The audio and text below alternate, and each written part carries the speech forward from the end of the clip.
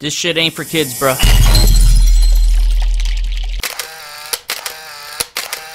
What's up, everyone? It's your boy MKIII here, bringing you another Marvel Legends video, and what I have for you today is a quick overview of the new Marvel Legends Spider-Man Demogoblin Build-A-Figure Series wave. So I'm taking a little different approach. You know, I usually review these Marvel Legends from the waves individually to give them their own love, but due to a strict schedule, it's not going to allow me the time to do one-by-one videos. Before I get into everything, if you could please leave a like rating on the video, it'll help show your support for my channel. I greatly appreciate it. Now, with that said, let's get to the entirety of this wave. Alright, now to kick things off, this is a Spider-Man wave, so let's start it off with the Spider-Mans that anchor this wave, and they are the Gamerverse Spider-Man, the Velocity suit from the PS4 Spider-Man game, and Mark III. So I just want to get my gripes out of the way first, and it's not a rant or anything like that. It's just something, it's just to make sense.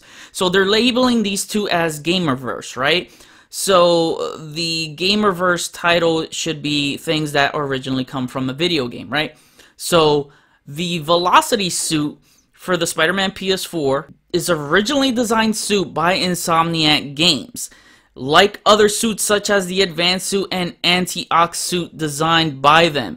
Those type of skins should be labeled as Gamerverse, but not the Mark III. The Mark III came from the comics. I don't know why people are saying it's from the video game. The Mark III is also known as the Anti-Sinister Six armor, which features meant to counteract the various members of the Sinister Six villain team powers. And I can show you an image right here that it came from the comics. So this suit earns the moniker of Gamerverse. And when I first saw this in the comics, I was like, whoa, man, I would love to see this costume in Marvel Legends form, because I really like that armor. I don't know, I think it didn't translate well as I wanted it to. I guess because they were trying to go for more video game accuracy, but getting straight to the point, the proportions are off on this one. I mean, look at the hands. The hands are supposed to be mid-thigh, and his fingers are all the way down to, like, if I put them straight down, they're like reaching his knee. That's not accurate. That's not well proportioned at all. This, however, is. It's mid-thigh, so that's good. This is where all hands were needed to subtract the distraction a bit. And the legs are a little too small, and this is supposed to be armor, and there's supposed to be some bulk with the armor, so this is like good, right? This is armor. It looks like an armor, but the proportions are not perfect either on this Velocity suit. Like, for instance, there's this big ball on his wrist, and this shit looks swollen, like if he got bitten by a radioactive spider again. And as you can see, the other hand does not have that ball right there, so I don't understand. The Mark III doesn't have that, thankfully. But yeah, looking at the Mark III real quick, I love the glossy armor. I can see this helmet being customized by customizers as a Red Hood. You got the nice glossy paint, carbon fiber looking type of texture. It looks good, right? The back with the spider logo looks really good. You got all these extra aesthetics going on. Again, if they went for just a comic accurate one, it would have been much better, I feel. You got the shoulder pads that are pliable, so it won't hinder any type of articulation. You got the design right there. You got two web shooters, it looks like, from there and there. And then you go down to the waist and you get what looks like a freaking armored jockstrap. But you know, he's got protective spider balls right there. So looking at the design, it's a nice design. I just felt like it came up short. The Velocity suit came out looking really good. I like the Velocity suit, one of my most used skins in the game. And you got more of that armored sculpt going around. It looks really good. I like the black islands and the light blue. I don't know why, but that looks good. And that's the only part that's black, well, besides the hands. But yeah, there's only like 3 parts that are black on the suit, so nice choice. I really like this a lot. And you got the nice light blue design right there.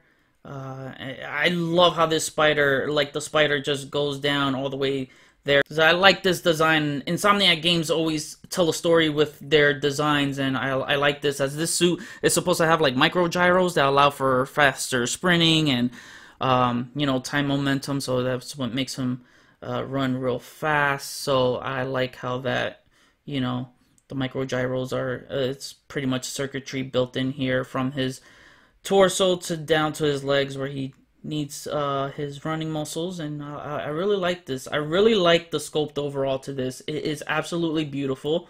I love the glossy look to it. It doesn't bother me at all, again, because it's coming from an armor, and you got the hands there in a black and red color combo. So as far as accessory goes, the Velocity suit comes with this web body trap right here, and I'll just use Electro as my dummy.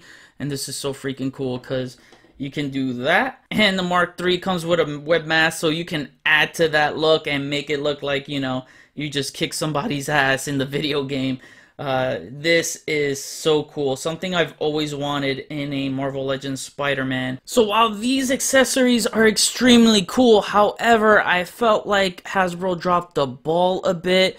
And they didn't add anything to complement their suit power. That was the most important thing, was to capture, you know, an accessory complementing their power suit. Like the Velocity suit power is Blitz, that lets him knock down his enemies with speed. So it would have been nice to have like a swoosh effect to simulate that for cool running dynamic poses. And the Mark III suit power in the game, it reflects bullets that bounces off his armors to hit enemies that are shooting at him. Like this blast effect that comes with White Rabbit for the tip of her umbrella, which I'll cover later in this video. Would have been nice to have something like maybe like a magnetic feature that looks like, you know, bullets are bouncing off of him.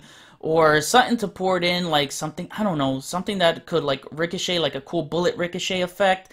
That would kind of look like a zigzag. And as far as comparisons, you can see the Mark III, again, the proportions just off. It's so much shorter than these. At least these are the same height. And that's the one thing that kills me about this figure. You know, it's consistency is the key. So if they're going to do a game reverse of the Spider-Man, they got to keep them on the same height. To cover articulation for the Velocity suit Spider-Man, his head moves that far up and looks that far down, so pretty good.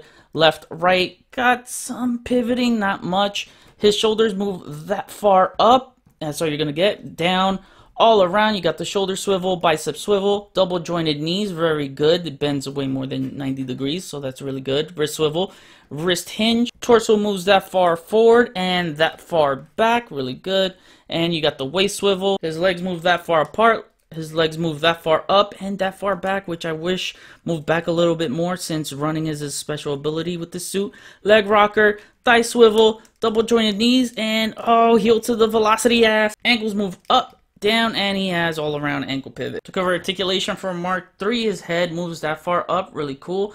Moves that far down, left, right. He does have some slight pivoting.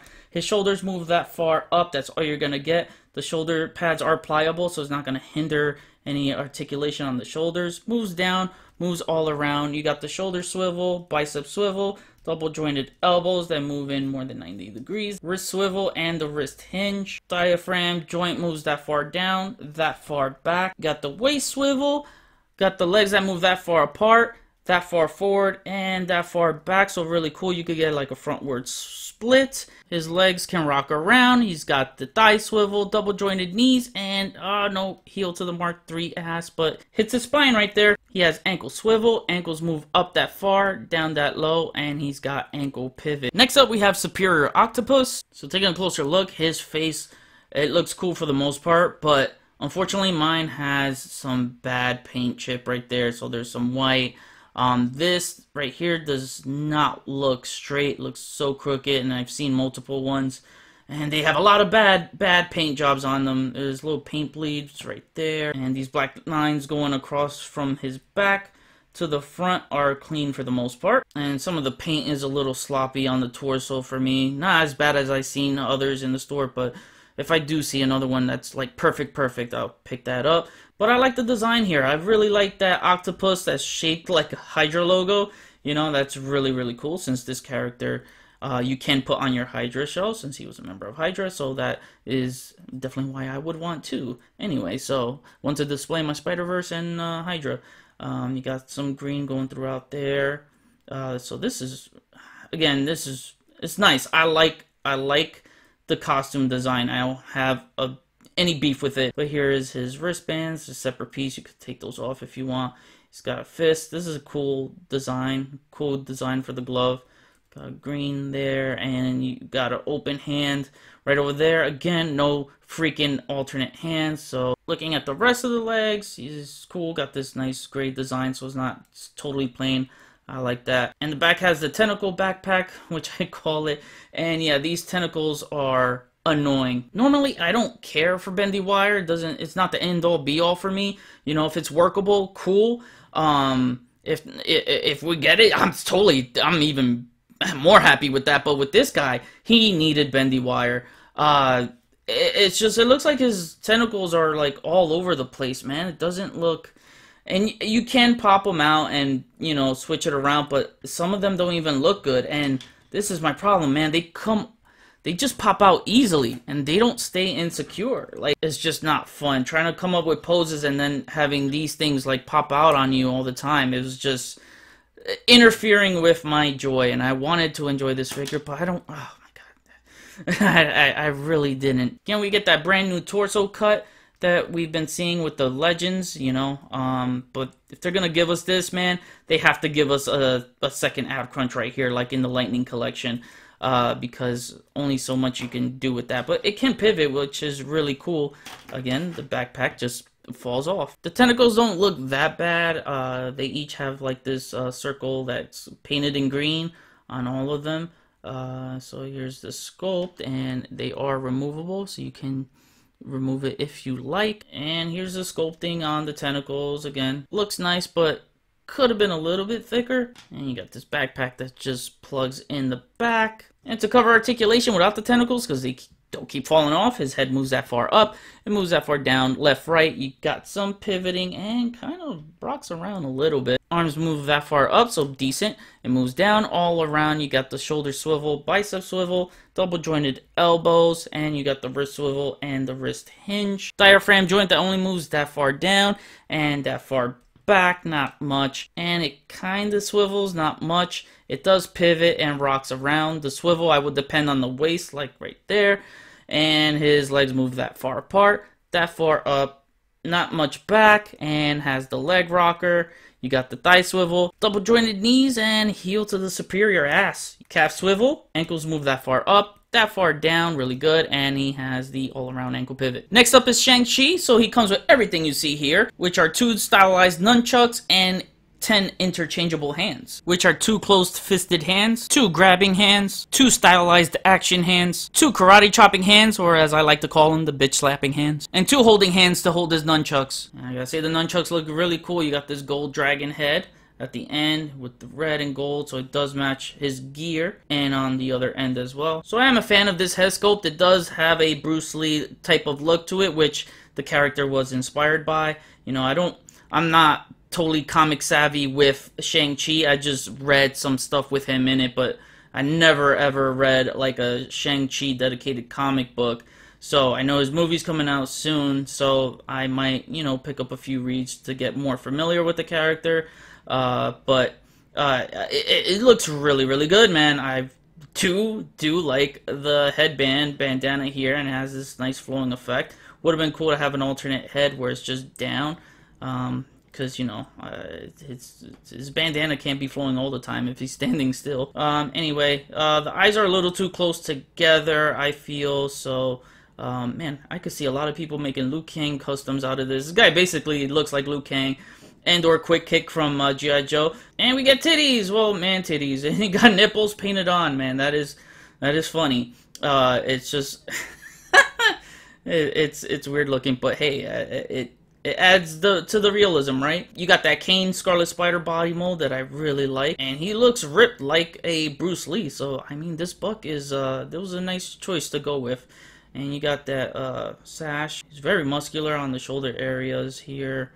And you got his pants, and everything is red. This pretty much is newly sculpted, the bottom right here, and maybe the thighs right there, but yeah, you got some gold design right there, and you got bare feet. For articulation, his head moves that far up, it moves that far down, left, right. You do get great head pivoting, and it does rock around. You got shoulders that rock back and forth to the nipples. Shoulders move that far up, down, all around, and you got the shoulder swivel, bicep swivel, double jointed elbows, wrist swivel, and the wrist hinge. Ab crunch moves that far forward and that far back. Waist swivel, legs move that far apart and moves that far forward and that far back. So cool, you could get a frontward split. Legs rock around. You got the thigh swivel, double jointed knees, and oh man, heel to the back. You got the calf swivel. Ankles move up that far, down that low, and he does have all around ankle pivot. Next up, we got White Rabbit, and she's looking super cute. And this is one of those characters, obscure characters, that I wanted for Spider-Man. We all know that Spider-Man has one of the biggest array of supervillains in comic books, so Hasbro has to tackle his obscure ones too, and it's great. Anyway, let's look at this hot Playboy bunny, and she is really, really cute. And she's got the white face paint, and, you know, whiskers, lips, nose painted in a nice pinkish color. Get the blonde eyebrows painted over the face paint right there, and I really like her hair. It came out really, really nice. Kind of crazy looking, but overall, you know, sculpted nicely and painted nicely. And you got the rabbit ears sticking up, so that's newly sculpted there. I believe this whole hair is newly sculpted.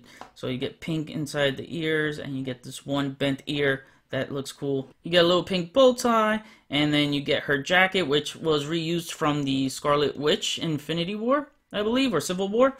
And so it's a good reuse of this here. She's got two open gripping hands, and that's to hold her umbrella. So this is the look of the umbrella, and it looks nice. The end of the umbrella has that nice shooting effect. So as I showed you before during my Spider-Man segment, you know, you can remove it and have just a regular umbrella for her displayed. Would have been cool to have other accessories to go along with her, like some mutated rabbits, you know, but I don't think they would ever use that again. But it would have been cool because this character has some wacky traits. Speaking of traits, she's got some nice Playboy bunny boobs right there, so I could definitely see this being reused for Emma Frost, White Queen, down the line, without that clock right there, and that's so cool. I like how the clock is painted, sculpted nicely. Getting down to the legs, she's got some nice, you know, some nice meat on her thighs, so I like that in a woman. And she's got some nice furry sculpted boots, so that looks really nice. Giving M'Baku a run for his money in terms of fashion footwear, huh? For articulation, her head moves that far up, so not much. It moves down, left, right. You do get some good pivoting and rocks around. Shoulders move up that far, really good, down that low, all around. You got the shoulder swivel, you got elbow swivel, single jointed elbows that don't bend in 90 degrees, and you got the wrist hinge and wrist swivel. The torso crunch is pretty much non-existent and moves back a little, and it just swivels. Yeah, you're not gonna get much out of it. That's a bummer. They really need to improve on the diaphragms of these females to give them more bend. Her legs move that far apart, it moves that far up and that far back, not much. The coat will definitely hinder that, but let's see right there, and yeah, you could get some Playboy bunny butt right there. One thing about these legs, they are really, really loose, and I have two of these. Thigh swivel, double jointed knees, and oh no, heel to the rabbit butt. And you got the boot swivel, ankles move up, down, and ankle pivot. Next up, we have everyone's most anticipated figure of this wave, which is the classic Vulture. For accessories, he comes with an alternate head, which is the Blackie Drago head, and you can tell he has the Blackie Drago helmet on. I don't know if this looks like Blackie Drago to me. It just looks like Adrian Toomes with a helmet on. So this Blackie Drago head does not work for this body. It's on the same Pizza Spider-Man body mold. So Blackie Drago was more thick in build. So I don't think I'll be buying an extra Vulture to display this head. However, I might do so because now there's a running change. Taking a closer look at the Adrian Toomes head, man, this thing looks sick. He does look like a sadistic looking older man. And he's got the 3 liver spots right there, so I thought that was a neat touch. So that's really cool. You got a lot of red around the eyes, so that's really cool. The paint, the sculpt, I'm happy with this. It just looks really cool. I just wish he had more of a bird-shaped nose, you know, something a little exaggerated. But I'm totally fine with this. I think it looks great. Then he has the white feathers, or fur, I should say, on the collar area, so that's cool. It's a separate piece. You could remove it if you want to. Now for his wings, they are labeled, so there's an R, so that'll go on his right side. So you're gonna take the small one and attach that to the back of the bicep right there, and we'll take the right wing and clip it onto the forearm right there. Do the same on the other side. And now you have your Vulture with wings ready to take flight. Now, here's my problem.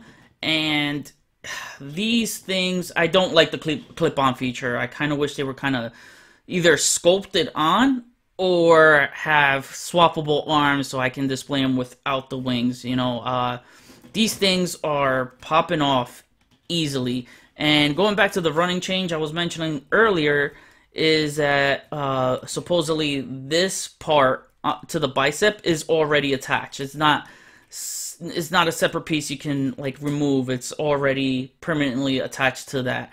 And yeah, so I'll have to probably buy that running change, so I'll keep an eye out for that. One thing with Vulture that's extremely annoying, if you're trying to simulate some flying poses, like trying to move his arms back, you see that?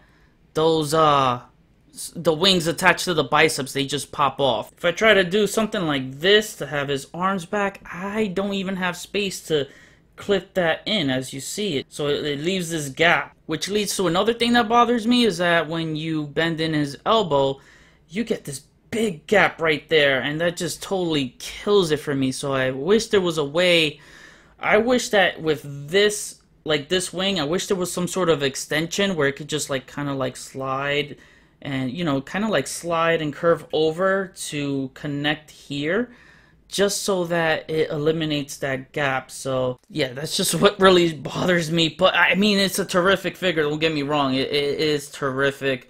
I like the paint right here. I would love to see that throughout if they weren't going to sculpt any of the lines. I'm happy with the paint. To cover articulation for Vulture, his head moves up that far, which is really good. We need that for aerial type characters.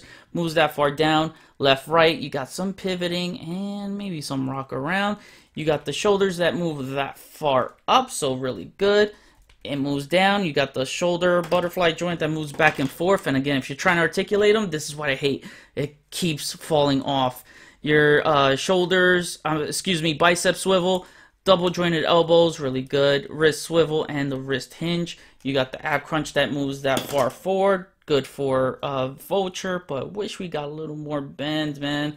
That far back, it keeps popping back. No, that's fine. And you got the waist swivel. Legs move that far apart. Legs move that far up. That far back.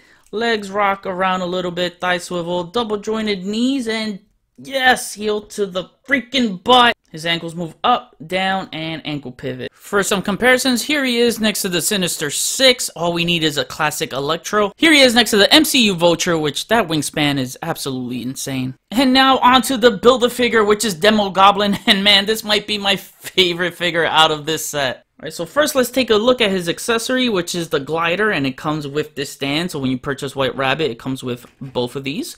And the cool thing about this stand is that it is the same stand that comes with the Star Wars Black Series Scout Trooper speeder bikes. So it's cool to see that they're borrowing from other lines, or seeing these two lines help each other out. So that is really cool. Plus it's small. It won't take up much space on your display shelf. So I kind of like this. Taking a closer look at this, man, this thing is super sick. I like the size of it. I gotta say, it's not too big and it's not too small. Yeah, I wish the other gliders were about this size, especially this one. This one pissed me off how small it was.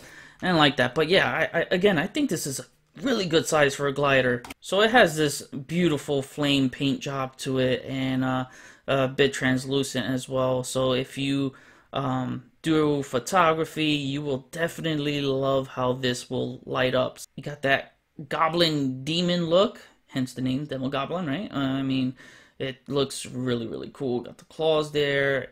Man, this is so cool. And you got the porch right there for his feet, and I'll show you that. It's not that hard to slide his foot in either, so you're just gonna angle it nicely, slide his foot in, and I'll do that the same on the other end. And boom, there you go. You don't have to worry about it falling off his feet or anything like that, so it's a tight grip on there. Now this head sculpt is freaking insane, man.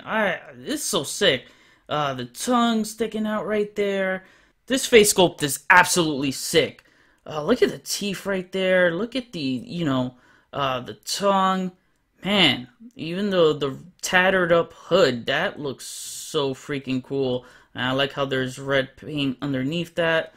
And then you get this nice dark blue throughout. You got the tip of the hood right there. So it's the same body mold as the Hobgoblin, Green Goblin, but you get these newly added parts. So you got this strap right here that's connected to the belt, and it has the little Demogoblin belt buckle, and it's got some tattered up, clothing material there, and you got the arms again tattered up. I really like that look, man.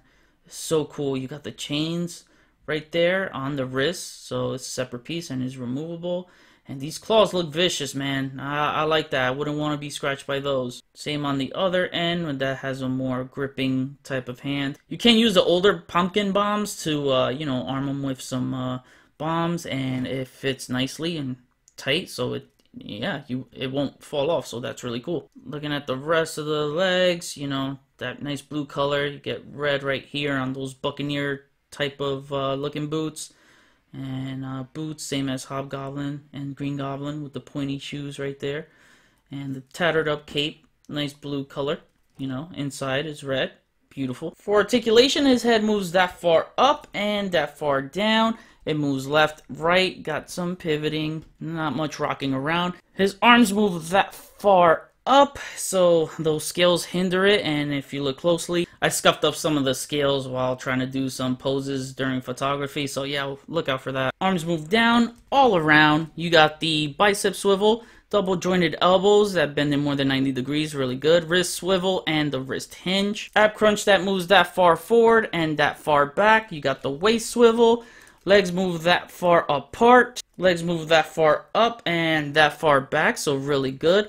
Legs rock around. You got the thigh swivel, double jointed knees, and oh, no heel to the goblin ass, but heel to the back. Calf swivel, ankles move up that far, down that low, and all around ankle pivot. For comparisons, here he is next to the red goblin. As you can see, I bought an extra white rabbit so I can give my red goblin a glider, and my god, this figure looks complete now.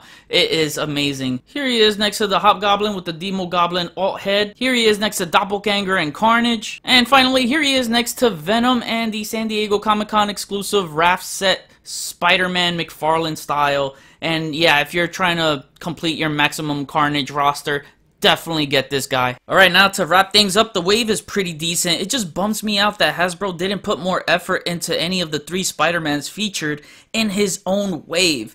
Being that Spider-Man PS4 is my favorite video game of all time next to Batman Arkham City, the web effects are cool for any other Spider-Man figure, but not having accessories to complement the superpowers were a missed opportunity to make them great. I have a huge attachment to the game and I was super excited for these, but in the end, it didn't give me that excitement I was looking for.